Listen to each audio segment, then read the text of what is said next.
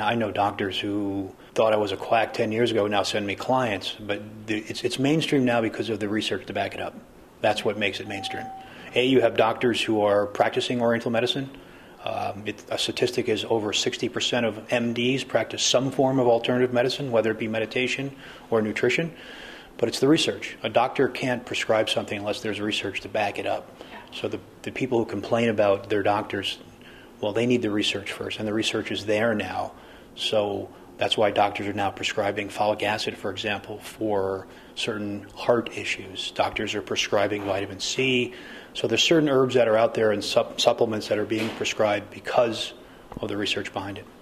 Bitter foods, if you look on your shopping list, most of the bitter foods are green leafy vegetables, which unfortunately a lot of kids don't like, but bitter foods have a descending energy, whereas spicy food has an ascending energy, right? So spices go to your head. Anything bitter actually descends. What do I want to descend? Well, what if I'm having wheezing or constipation or fullness in my digestive system? I'm actually, by eating any herb that's bitter or any food that's bitter, I'm actually descending energy out of the body. So I can promote urination and I can promote bowel movements. All bitter foods have anti-inflammatory properties, which means they clear heat in Chinese medicine. Okay, there was a great theory on febrile disease way back in the history of Chinese medicine where most of these great bitter herbs were discovered. But it's interesting, in modern science, we're seeing that bitter foods have a profound effect on liver detoxification.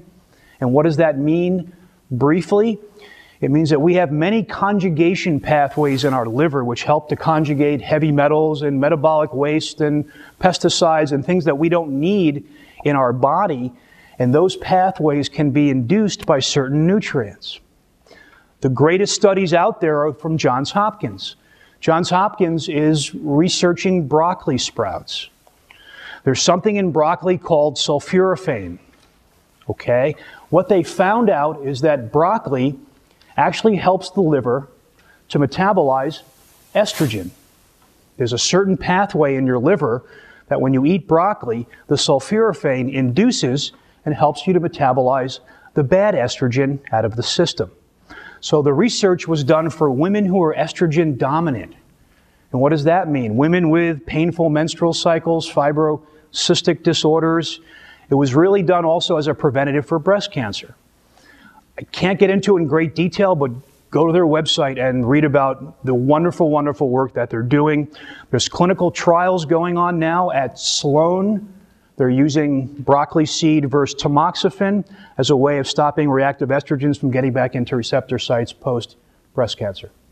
So that was just an example of how way back when we said bitter foods help clean the liver out. Now we're seeing some great research on cruciferous vegetables, as well as kale, as well as dandelion greens, which are showing they have a profound effect on liver detoxification. And what that means is it's not purging your bowels, it's not sweating, it has to do with conjugation pathways.